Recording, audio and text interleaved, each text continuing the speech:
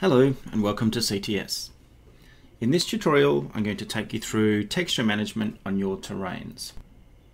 Now this terrain has already had CTS added to it and we've already set up a profile for it in one of the earlier tutorials, and we want to add or remove or even change the textures in our terrain. CTS doesn't give you this option directly in the texture settings. It actually expects you to go to the terrain itself. The reason we do this is because the underlying terrain system drives the splat maps for the terrain, and the splat maps for the terrain drives how CTS renders them. So rather than trying to influence splat maps directly, we actually rely on the Unity terrain system to manage them for us. And that's why we change our textures via Unity terrain. So let's select our terrain object, and then our brush, and then add a new texture. So we go Edit Textures, Add Texture. We go to our textures here. Now this is a Megascans texture that I imported earlier. I used a Megascans texture because this is a fully PBR enabled texture, and it'll show you how to use textures from different sources. So I'll drop my albedo into the albedo slot, and I'll drop my normal into the normal slot, and just go Add. So now we've got a new texture in our terrain. Now one thing to note with that, I've already gone to the texture when I imported it and changed it from default to a normal map, so that CTS already understands that it's a normal map. So let's go over here and play with our texture. So we select our terrain and we select our texture and we paint it. Now notice what we're getting here is a black hole. CTS is not doing a great job at all. Well, actually CTS is just doing what it's supposed to do. We haven't told CTS about this texture yet because we haven't updated our profile. So we'll go back to CTS, select our profile and go Bake Textures. And then sometimes you still won't get it, so go Apply Profile, and now we've got our new texture applied to our terrain. So if we look at that texture, you can see that it's actually not working that well just yet. So the reason for this is that the smoothness is not baked correctly for this texture.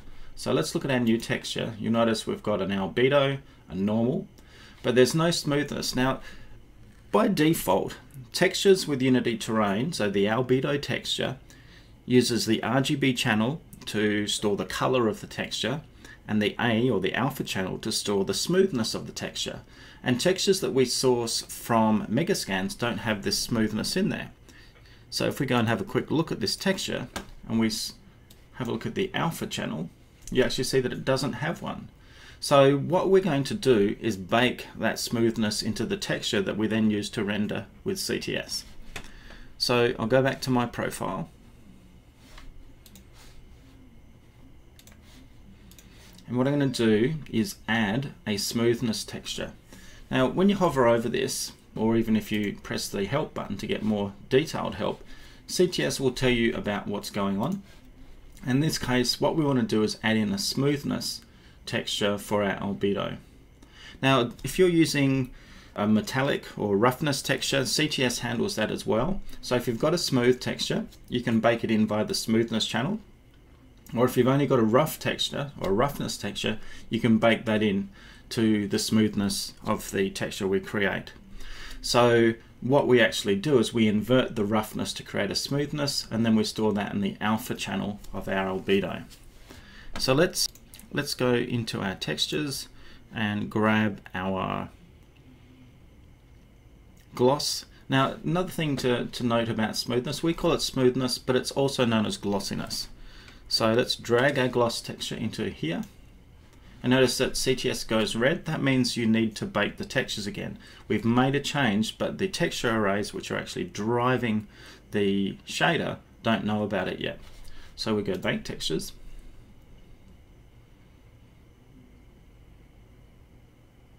And now we've got properly applied smoothness to this texture. So you notice all those little shiny edges go away. So just to show you where things are stored and give you a sense of what's going on here, in our profiles directory, we've got the profile itself, which is what we're operating with, but you'll notice there's an arrays directory underneath that. So this is the texture arrays that we've created, which we're sending to the shader. What we do is we aggregate all of the textures into a texture array, and we send that one big blob of texture material off to the CTS shader. And we do a different array for normals than we do for albedos.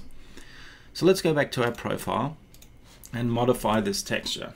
You can see it's starting to look, it's quite a nice texture. So let's adjust it a little bit.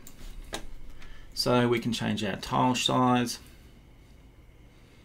Talked about near and far earlier, but if I zoom out, keep zooming out, keep zooming out, it's really hard to see in this. We render the size of the far version of the texture differently than the close version. You can see the difference there. And that's one of the ways you can improve your tiling. So what else do we want to do with this thing? We could look at its normal power, so we can just enhance it or reduce it a bit. We can control whether we want to overlay geo onto this texture. So if I turn on my geo, for example, you can see this texture is being influenced by geo. Now I've obviously made it way too dark, but I'm just showing you to show you the concept. So if we turn down geo power, we'll get back our original texture. So you can basically choose by texture how the different features of the system work. So let's get rid of geo. If we were to turn on snow, you can see this texture is fully covered by snow, and what I can do is I can reduce the snow power so that this texture is no longer influenced by snow. So, and you can also dial that up and down as well per texture, which is really cool. We can change the color of it. Sometimes you might have different versions of grass or different versions of rock and the colors aren't quite right, so you can change the tint and create your space landscape or whatever it is that you want to do. We can also dial up and down the brightness. Sometimes that's a useful thing to do as well. And then there's the smoothness, which is that glancing reflection. So let's modify that as well. We can increase the smoothness. Now it looks like a wet rock.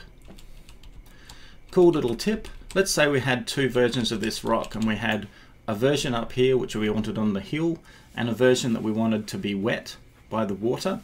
Then we could actually add that rock to the terrain twice, and we could have one configuration of it being just normal smoothness, and we can have another configuration of it, the one after this one, being quite smooth and glossy, and we could paint that smoothness next to the water. So it's a really cool technique to, even though you've essentially added the same texture twice, but you've got a wet version of the texture and a dry version of the texture. We could make this a triplanar texture. Let's go and paint this on the edge of a cliff, so we'll get a sense of that. Maybe over here. So I will turn off snow for the moment, and we'll paint this texture in here. And let's increase our brush.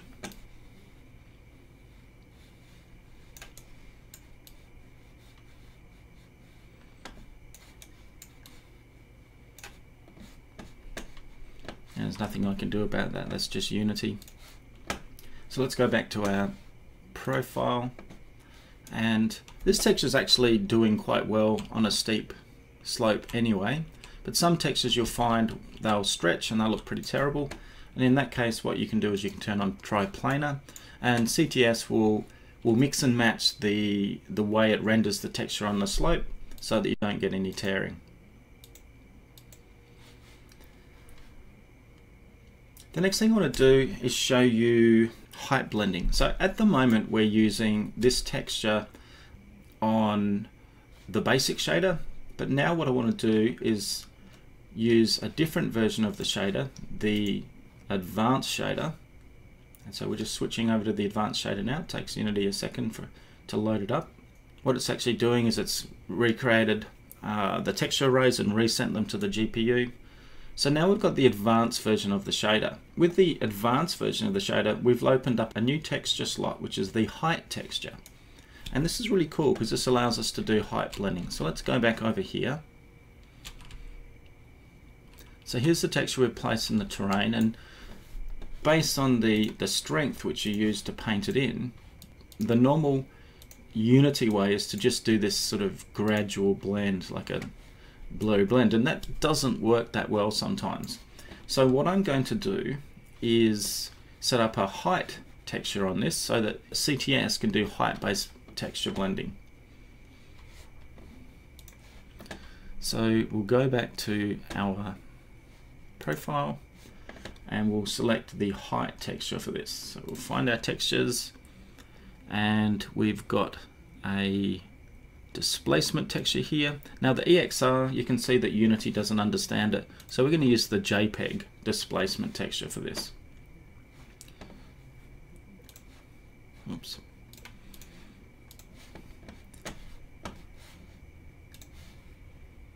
That's this one. Drop that in. CTS is telling us it needs to bake again, so we'll bake.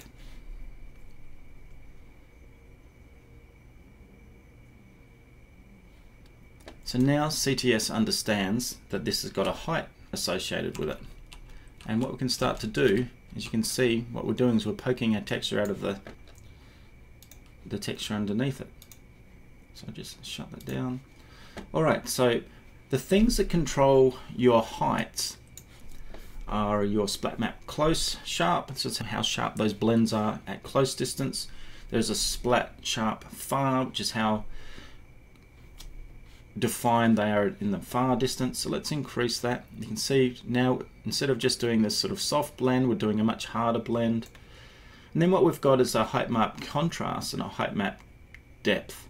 So as we change that, you can see we're actually choosing how the texture is popping out of the texture underneath it, how it's blending. And you can also change the depth of the texture. Now I haven't got other textures on this terrain which have been set up correctly. So for example, I haven't got a height for all my other textures, and to get the best value out of height map blending, you need to have all textures using height blending. But you can see we've got quite an interesting effect now, where you've got the rock coming out of the grass. The next thing I wanted to show you with these textures is the Tessellation Shader. So I'll switch over to Tessellation. Again, we wait a few seconds because Unity's loading up a new shader and copying all the texture arrays across to it. It'll pop in a second. So now we've got our Tessellation Shader. We have tessellation density and distances. So density is how much tessellation there is, and then distances is how far away we're going to render the tessellation onto your terrain. Interesting thing to note with tessellation is that although we're rendering the mesh slightly differently in a tessellated way, the underlying collider for your terrain is not being rendered differently at all. It's still just the same collider. So if you've got a character walking on the terrain and you've made your tessellation too exaggerated, it'll look like they're actually walking through the terrain. The best thing with tessellation is to just use it very, very sparingly. So let's go to the tessellation settings that have now been set up for this and adjust the depth of the tessellation. So if we look at this, we change our tessellation depth, and you can see that we're popping this thing up and down. Now the way we'd like to use tessellation is sparingly. It's supposed to be something that just adds a little bit of extra pop to your terrain. You use it a bit like normals. So I tend to set up my tessellation, and then I also modify my normals just to make sure they're all working together nicely. And you treat tessellation like normals. It's just a bit of an image effect that looks rather cool. So we've turned on our tessellation and we've raised our rock and we've made it a bit more interesting. But you notice we've got these funny looking patches. This is caused by shadow bias. So select your light and look at your bias on your shadows, and you can modify this until you get rid of them. So now we've got nice shadows on our tessellated environment. If we go back over to our wall here, you notice it's looking a little bit, looking quite good up close, but it's not looking quite so good at the distance there. So let's go back to our profile. and modify our far modifier. You can see it being modified there, but we're actually still fairly close to this, so then we can go back to our Google mix distance and perhaps change that to 200 meters instead of 300. So you notice how we've got the far mix being displayed here instead of the close mix. So if I just push it out, you'll see it start to change. And the mix sharpness controls how strong that mixing blend is. So I think our default's about 2 or 3. That just blends it nicely over a bit of distance. We'll set that back to 200. And we can modify that far multiplication, so you can see you can make it a lot. Instead of being very small and fine, we can make that quite large and interesting. So just as another way of doing it, you can also see the spat sharp far. It's a very blurry blend in the edge there. If we change that, we can tighten that blending up. I tend to like to have a little bit in the distance anyway. Alright, so we've added some textures. Now let's change some textures. Let's change, say, this grass for another grass. Now, unlike before where we had to actually go into Unity's terrain itself, we can actually do that directly inside of CTS. So let's go to our texture library and choose some other textures.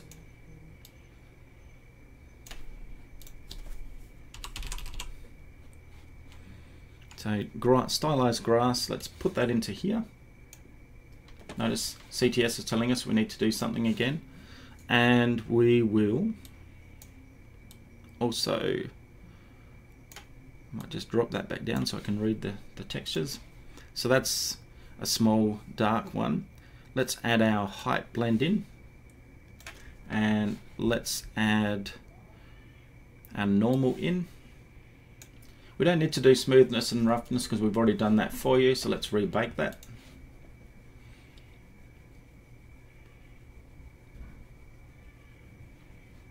Okay, so now we've got our new texture in there. So if you're swapping a texture, it's easy to do within CTS. If you're adding a texture, you need to go into the terrain itself. If you're removing a texture, you need to go into the terrain itself. So now we've got our new texture here, and all the standard stuff works as per usual. So we can change the blending, we can change the normals and the tiling. So we might want to go, yeah, that's too big. Let's make it really nice and small. Okay, up to now I've shown you how to add textures and modify textures. Now I'll show you how to delete textures and also show you what will happen when you do that. So let's remove this rock texture. Now CTS in its texture settings does not allow you to remove textures, so we have to do it in the terrain itself. So we'll select our terrain, we'll go into edit textures, and we've selected our texture and we'll go remove texture. Okay, we've done that, and you'll notice that CTS is now displaying the wrong thing in that place. So if we go back to CTS, into our profile,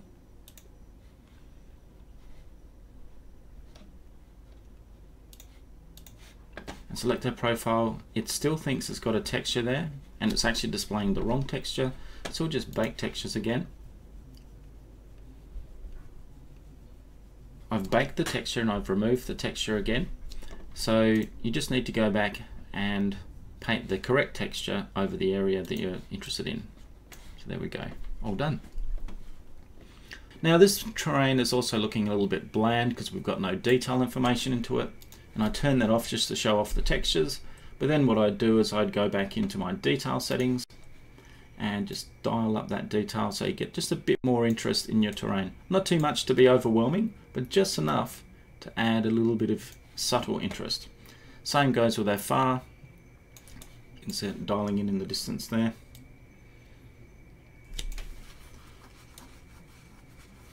Alright, thanks for watching.